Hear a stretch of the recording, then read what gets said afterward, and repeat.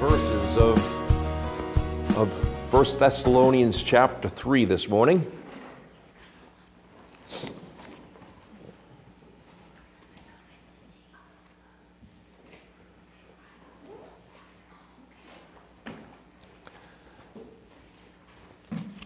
I call today the purpose of sanctification.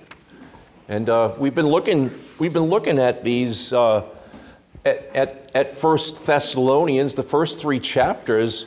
I like to think of these as the love chapters of not only 1 Corinthians 13 we think of first, but 1 Thessalonians chapters 1 through 3 show love from this perspective of God, love of Paul, Silas, and Timothy unto the Thessalonian believers, and that love would have repercussions to other places as well. So that's the motivation. Remember last week we looked at the motivation of love, because God is, by definition, love.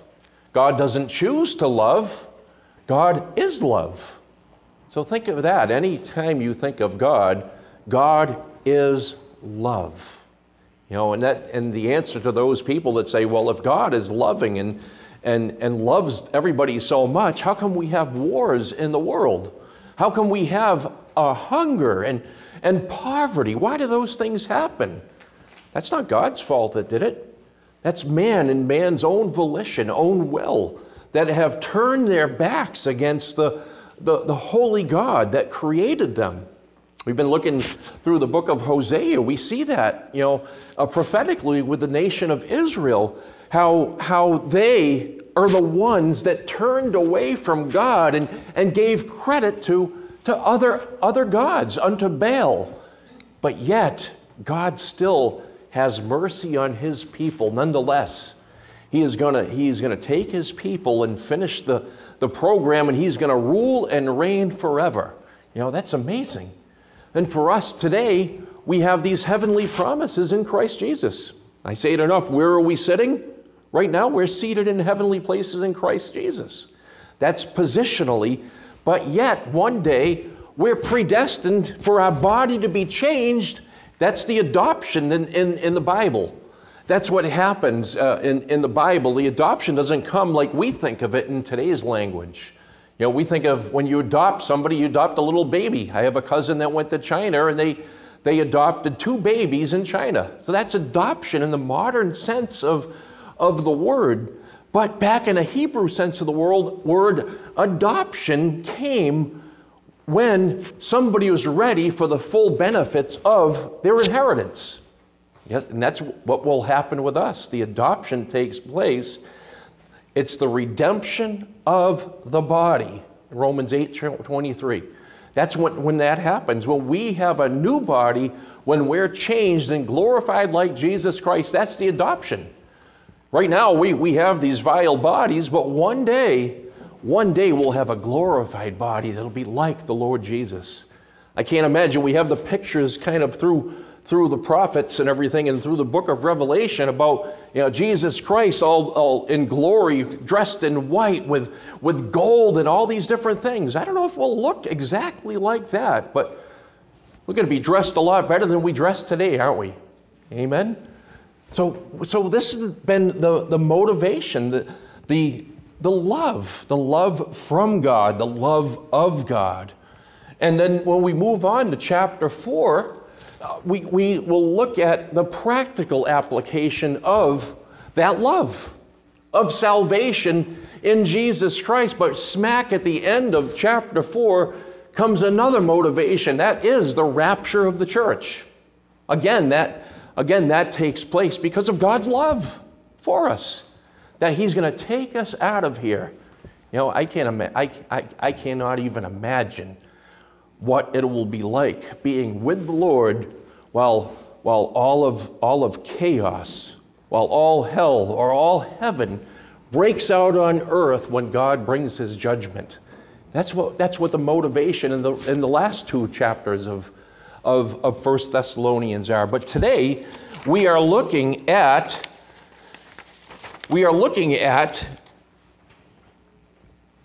some of the things why we should be sanctified in Christ. The purpose of sanctification or growing in Christ. Remember, we're justified freely by His grace, right? We're made right with Him. We're declared righteous by God. You know, all of us today, if you've trusted the Lord Jesus Christ for your salvation, you have been declared righteous by none other than God Himself. If you tried declaring yourself righteous, say, look at me, look at how righteous I am, you're on shaky ground with God. Just like the napkin that fell to the ground here. Our own righteousness is like that filthy napkin, Isaiah 64:6.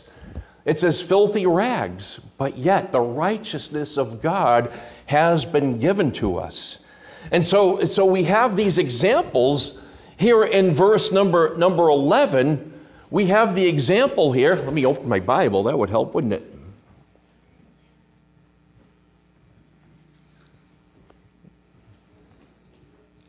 Now that I have the Bible open, let me open it to the right place.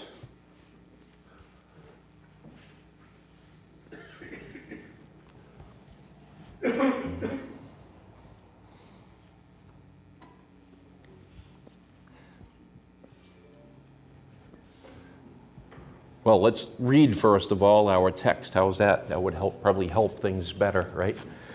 Let's just read 1 Thessalonians chapter 3, just the last 3 verses, verses 11 through 13. It says, now, I could stop there.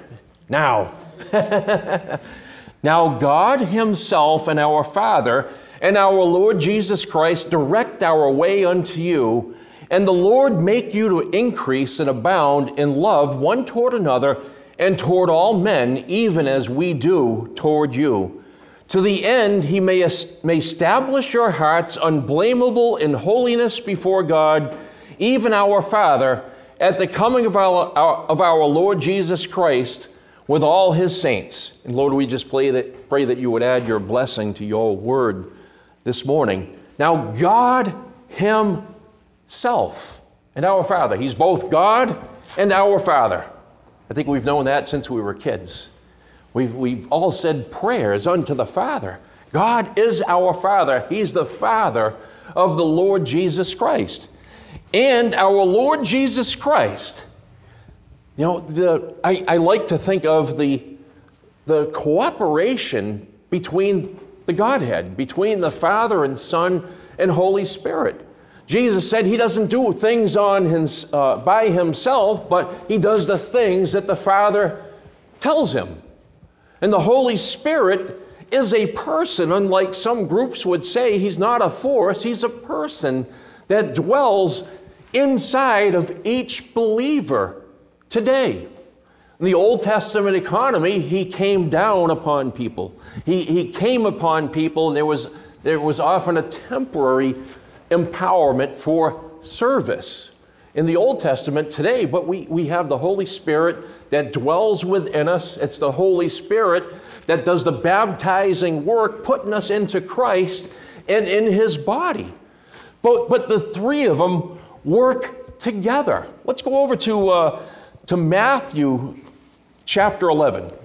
You know, there are so many churches that have whole series on relationships. Can have 8 weeks on how to be a better husband, a better wife, a better this, a better that.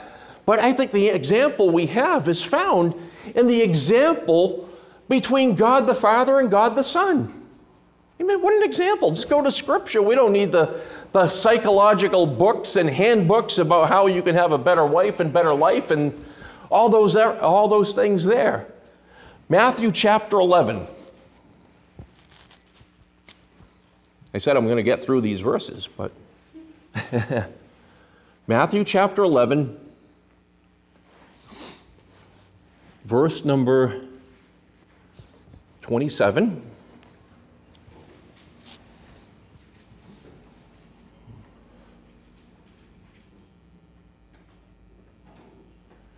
Verse number 27 says, all things are delivered unto me of my Father. Right? The Father communicates all things. There's only one thing the Father didn't communicate that Jesus was left in the dark about, was when the kingdom was going to start. The apostles on the Mount of Olives, before Jesus was taken apart, said, when will the kingdom be reestablished? He said, it's not for us to know, only the Father in heaven. Only the Father in heaven knows when the rapture of the church is going to happen. When the fullness of the Gentiles comes, blam, we're out of that. When is that fullness of the Gentiles? We don't know. Whenever the last person that calls upon Jesus Christ today, God knows. And God will take his body out of the earth and be in heaven with him. And then all these things will take place. But Matthew 11:27 says, all things are delivered unto me of my Father, and no man knoweth the Son but the Father, neither knoweth any man the Father, save the Son. John chapter 6, we all know that. I am the way, the truth, and the life. No man can come unto the Father but by me. But the words before that were, how do we know the Father? Philip asked them, we haven't seen the Father. Jesus said, if you've seen me, you've seen the Father. Both God. The Holy Spirit, God the Father, and God the Son. All part of the Trinity that work together. I have to go look back in the book of Ezekiel. There's a vision by Ezekiel of these wheels, wheel upon wheel, all kind of working together. I get dizzy thinking about it. I like to think about that as the unity of the Godhead, in unity with the angels, in unity with Father, Son, and Spirit, working together, not keeping each other in the dark. Let me continue here. All things, and he to whomsoever the Son will reveal him. So to Israel, Jesus spoke of himself. But the people rejected, and Jesus would actually say, if you read me, if you search the Scriptures, you search the Scriptures thinking in them you'll find life, but if you really search the Scriptures, in them you'll find me. Then he would say, whosoever has the Son has what? Life. Right? So Jesus Christ, having him is life. He is the real thing, the original real thing, not Coca-Cola. He's the original real thing that has life, that gives life to those that believe. I just have to, verse number 28, I always love this verse. I don't care who it's written to. Come unto me, all ye that labor and are heavy laden, and I will give you rest. We could take this, laden with the cares of the world, laden with our own sufferings, laden. Jesus gives us rest. Man, I'm thankful. Even though my aches and pains are worse and worse in this present earthly life, I have rest in the Lord Jesus Christ. Amen. Take my yoke upon you and learn of me, for I am meek and lowly in heart, and ye shall find rest unto your souls. For my yoke is easy and my burden is light. How can that be? The weight of the law was heavy. But Jesus came and he fulfilled the law. He fulfilled that law because nobody else could. Not even the Pharisees, not the scribes, not the Sadducees, not the rulers of Israel. But the only problem they had, they thought they were so righteous, they rejected Christ. So we have Matthew chapter 11 here, talking about the unity between Father and Son. And when you've seen the Father, you've seen the Son. You've seen the Son, you've seen the Father. Have we ever personally seen either one of us in our days? No, we know him not according to the flesh. Has anybody seen God the Father physically? The only thing I know of is Moses getting a glimpse of his backside. That's it. That's all we have. No man has seen his face. But yet we know Jesus Christ as God, as the Son of God and God the Son. Let's go over to Colossians chapter number 1. Colossians chapter 1.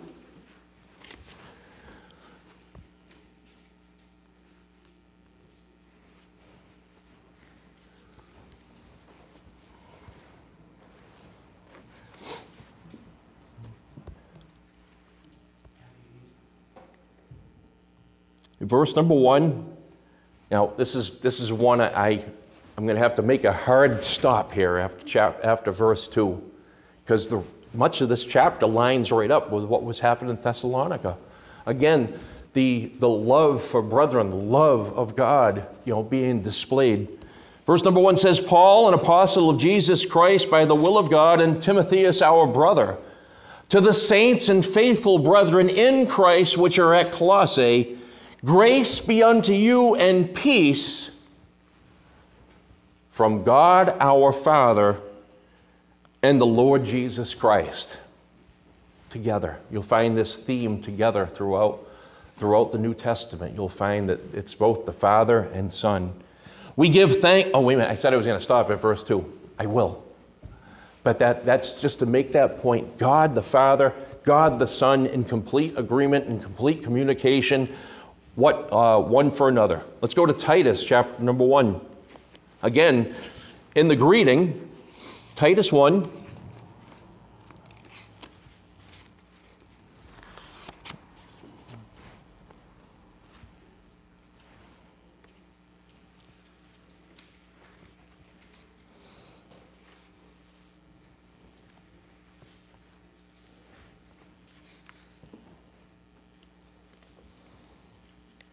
Verse number 1, and I'm stopping at verse 4.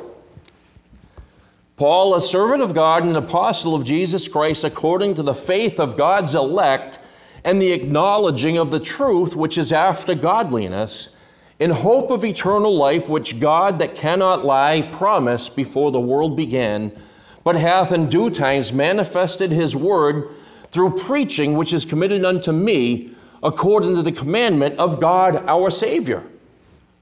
To Titus, mine own son, after the common faith, grace, mercy, and peace from God the Father and the Lord Jesus Christ our Savior.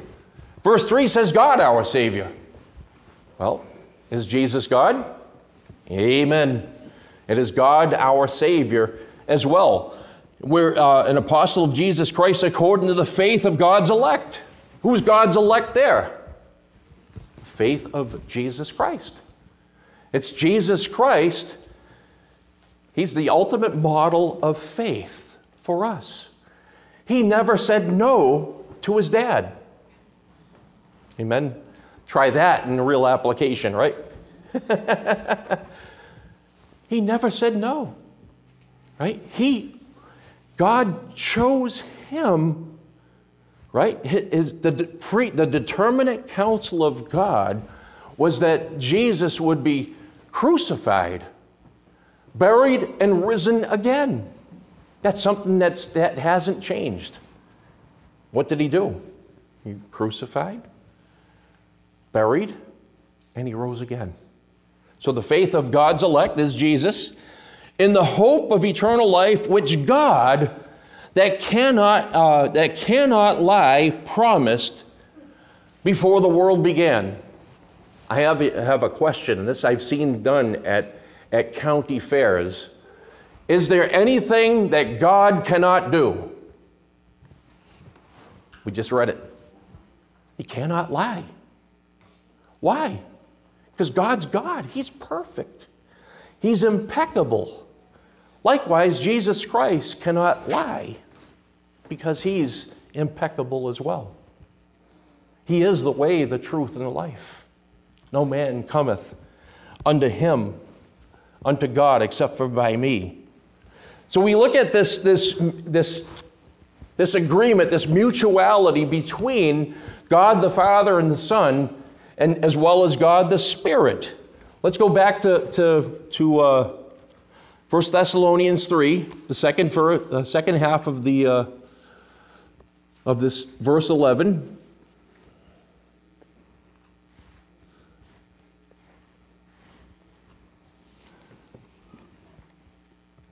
Now God himself and our Father and our Lord Jesus Christ direct our way unto you. There's no greater guidance. That's the word direct would be guide. As far as I know, God did not make it there back to Thessalonica.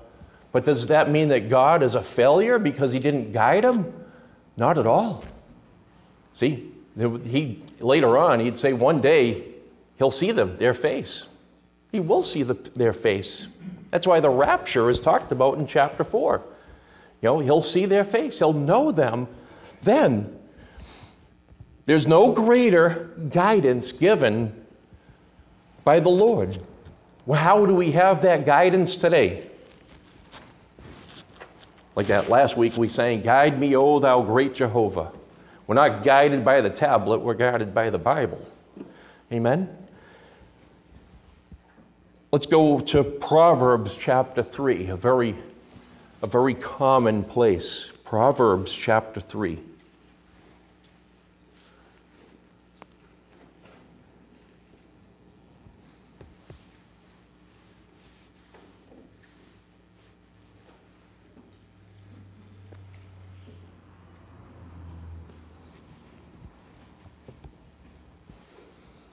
I think when you buy Chinese food, rather than putting fortunes, they should put Proverbs. Amen? Let's put Proverbs 3, verses 5 and 6. Put that in a fortune cookie. "Trust in the Lord with all thine heart, and lean not unto thine understanding. In all thy ways acknowledge him, and he shall direct thy paths." Amen? How do we learn and grow? How are we guided? By the Word of God. We all have a tendency to step away from the Word, right? Out of a matter of convenience. There used to be a day, and this will show my age, when everyone carried a Bible to church. They were united in that Bible. It was a conviction. They put, I think we have out in the front, is putting the Bible back in Bible church. Because most of the church has forsaken the Bible for every other thing except for the Bible. Right? So we have the Bible to guide us. It used to be a matter of conviction that this is the Word of God. I stand alone on the Word of God, the Bible. Well, most of the time we stand on the works of somebody, and the works of somebody else, and the Bible is just window dressing. It used to be a matter of conviction. Today, the Bible is just a matter of convenience. Amen. Think of that for a second. We don't look to the Bible as the first thing in our, I was going to have my gun belt here, but as the first weapon of choice. We look at it after, when it's convenient. Well, I've exhausted every research. I just sounded like a New Yorker there. Last week I was sounding like a Southerner. Today I just sounded like a New Yorker. We use the Bible as a last thing. Well, this failed, that failed, this failed. Oh, let me see what the Bible says. Amen? It's something very common that we all do. We all tend to do the same thing. Because what do we get? We get a barrage of noise around us, and we listen to that rather than the Scriptures. I won't try to sing that song again, the Bible. Let's go over to Jeremiah 10. Jeremiah 10.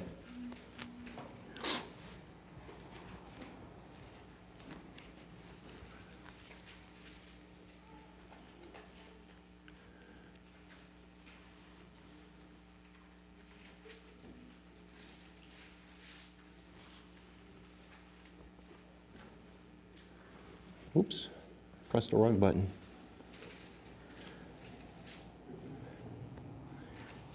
Well, speaking of Jeremiah, our little grandson Jeremiah, Heidi sent out a video, and he was saying his name. He's saying Samaya, Samaya. I was like, wow, that's pretty good. For a 2-year-old, he's getting his name close. But it was so cute. But Jeremiah chapter 10.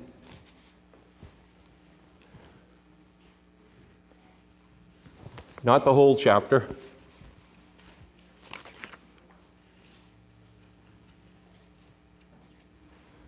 Verse number 23.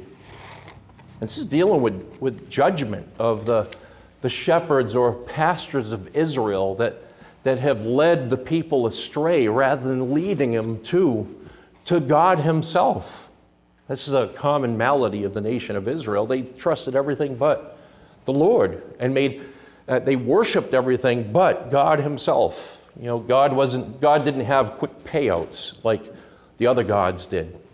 And that's something that we have in religion today. People want to feel something. They want to have something that happens. We're in a society where we want instant gratification. We want it now. We want to turn the corner after 1/10 of a second when the light changes. How dare that guy in front take 3 seconds? Right? Amen? Verse number 23 says, O Lord, I know that the way of man is not in himself. It is not in man that walketh to direct his steps. O Lord, correct me, but with judgment, not in thine anger, lest thou bring me to nothing.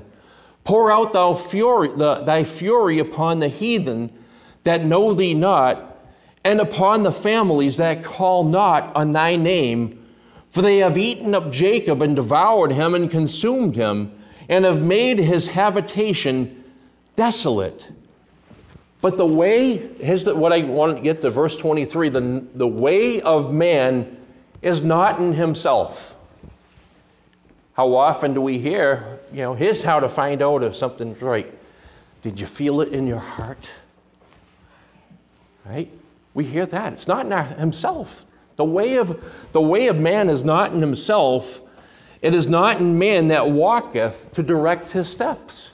Well, if it's not up to man to direct his steps, who's it up to? This would be from Jeremiah's standpoint. It's be up to God. Paul asked the Lord to direct their way unto them. Did he make it? No. But still, it was the Lord that directed his steps, and knowing that he'd one day see him again. Let's go back to Thessalonians, but let's go to 2 Thessalonians. Here's a preview. 2 Thessalonians chapter 3.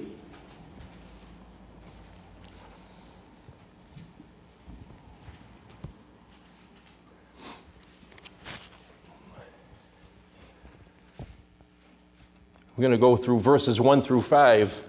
Verse 1 kind of answers the end of verse 11 of 1 Thessalonians 3. It says, finally, brethren, pray for us that the word of the Lord may have free course and be glorified as it is with you. So even if Paul didn't see their face again, he had the report earlier of Timothy that they were doing well. But he still longed to see them. He prayed that the Lord would guide them, but he'd know in the back of his mind what was going on. The word of the Lord would have the free course. And that we may be delivered from unreasonable and wicked men, for all men have not faith. Yet they don't have the faith of the Lord. They remain unreasonable. The Roman soldiers, for the most part, would have their faith in something else. They'd have their faith in their gods and would continue to persecute. Verse number 3 says, but, is that great eraser once again, erasing verse number 2, but the Lord is faithful, who shall establish you and keep you from evil. Amen. You want to keep from evil? Be established. Be established in the Word of God. There's a whole controversy out there between the Old English says establish, and it's been changed from established in other Bibles. It's the same word. Just a modern word is establish. But establish means to be put in place, to remain in place. When you lay down a foundation, you look at new foundations that go down deep, that's not going to move. That's how we should be established as well, into a place where we're not moved, by the circumstances around us, but be established in the Lord. But the Lord is faithful, who shall establish you and keep you from evil. And we have confidence in the Lord touching you, or as to you. that ye both do and will do the things which we command you. And the Lord direct your hearts into the love of God and unto the patient waiting for Christ. Let's start the stopwatch. The Lord could come at any time, right? The rapture of the church could happen just like that in a second. Uh-oh. It's been 13.5 seconds. Where is he? That's right, it says patient waiting. Because if the Lord doesn't, if the rapture doesn't happen right now, it's going to happen in the next minute. And if it's not the next minute, it's going to be the next minute. What have we? Then we'll have no longer any earthly time, right? It'll be eternal. Man, we think we have long lives nowadays, but yet eternal life. People will question that. Eternal doesn't really mean eternal. I'm like, what? He takes some other meaning of it and changes the epoch, which can be a set time. But eternal's eternal. What part of eternal life do we not get? By faith in what Jesus Christ did, you have eternal life. No other reason. Nothing at all. Eternal life means eternal. It's been given as a gift of God. Let's go back to 1 Thessalonians.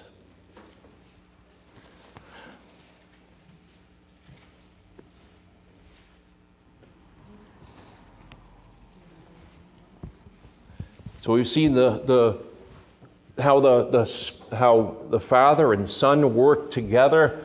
We see that they will guide through the Word of God. And we also will see in verse 12 that sanctification grows in us true riches. Amen. I remember there was a song several years ago that says, "If I had $1 million,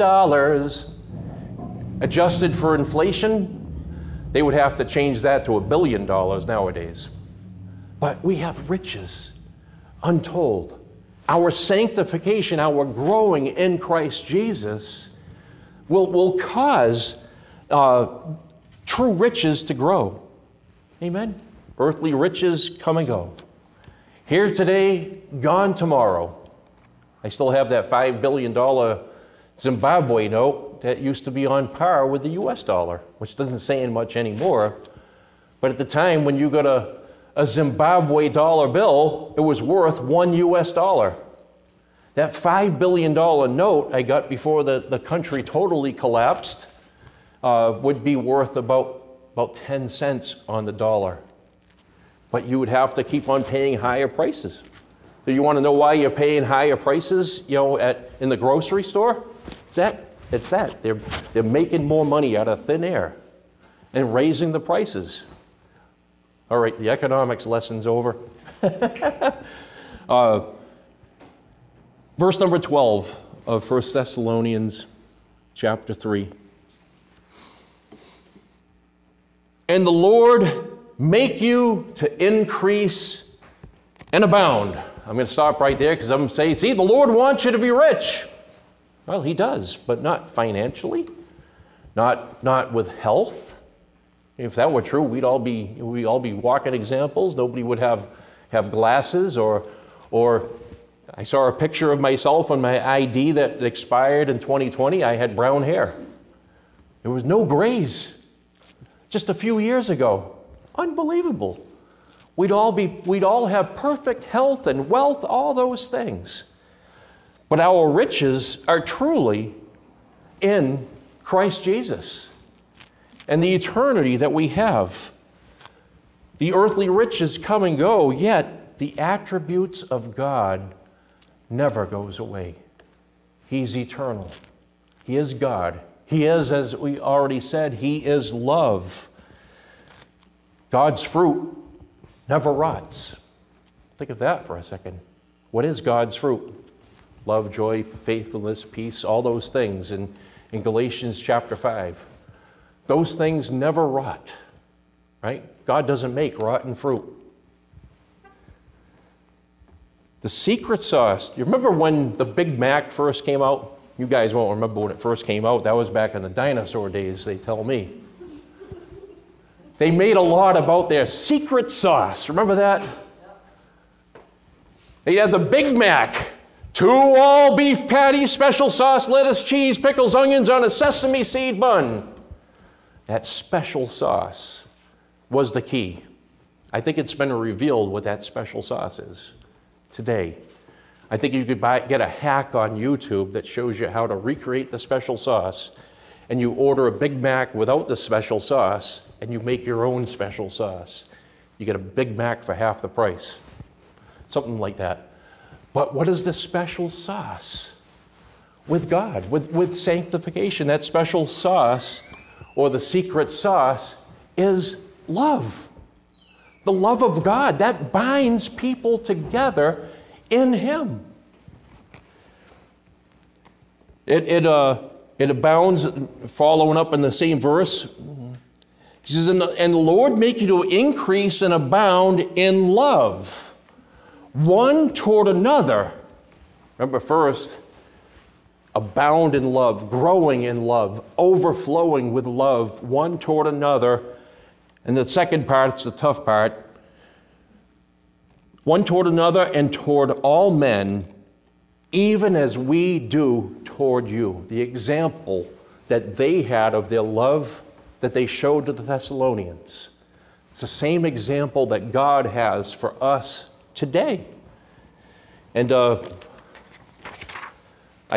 not going to go through all these. There's 2 pages of references just to love one another. You know, right through all of the New Testament. I'll just read a couple. John 13:34 says, a new commandment I give unto you, that ye love one another as I have loved you, that ye also love one another. I think I can fly through these. You can, on YouTube, you can slow it down to half speed. So you can also speed it up to twice the speed, so to get it over quickly. The next verse says, by this shall all men know that you are my disciples, if you have love one to another. And I think back in chapter 12, you had the sons of thunders, Lord, grant us that we sit at your right hand. It's like, it's not for me to know. That was one of the things you didn't know, because in the kingdom, there'll be 12 thrones by the 12 disciples. They'll have they'll rule in the millennial kingdom. So that will be decided then. John 15:12 says, this is my commandment, that you love one another as I have loved you. Pretty easy, but tough at the same time. John 15:17, these things I command you, that you love one another. Romans 13:8, owe no man anything but to love one another, for he that loveth another hath fulfilled the law. Remember, what's the whole royal law? Love one another, right? That's God's whole purpose in salvation. It's based on love. Galatians 5:13, for brethren, ye have been called unto liberty. Remember, I like to quote Martin Luther King, free at last, free at last. Praise God Almighty, we're free at last.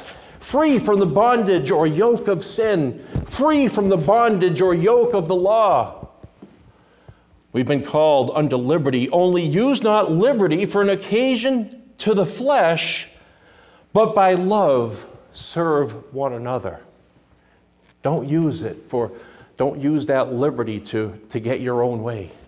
I can do anything I want. Try it. Amen. Ephesians 4, verse 2, with all lowliness and meekness, with long suffering, forbearing one another in love. Remember we went through forbearing being like a roof with supports, and when it's forbearing, the pressure is upon that roof. So deal with that pressure that comes upon you, and love one another, forbearing one another in love.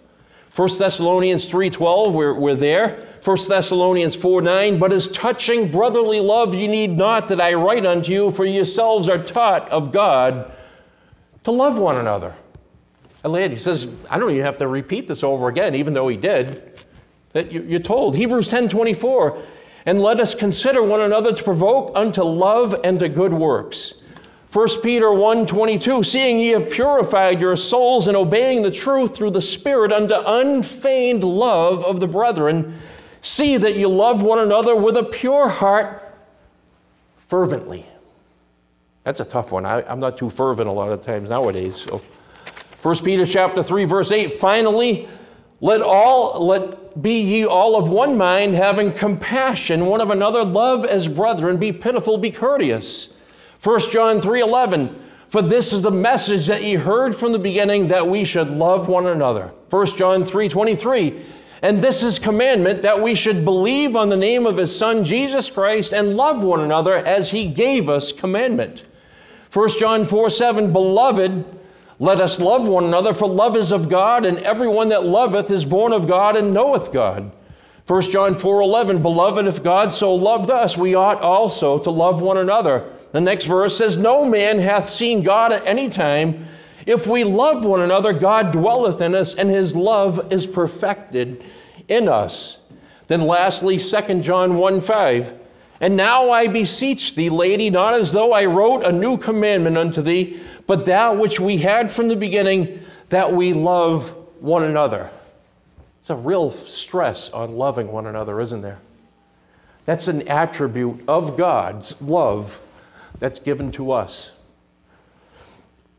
And then lastly, the closing, back in 1 Thessalonians 5, verse 13, says, to the end he may establish your hearts unblameable in holiness before God, even our Father, at the coming of our Lord Jesus Christ with all his saints.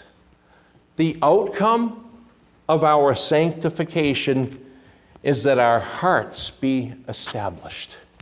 Rooted, Colossians 2:7, that would be rooted and built up in the faith, that we be grounded in Christ. Establish your hearts unblameable in holiness. How long are we unblameable in holiness? Till the coming of the Lord.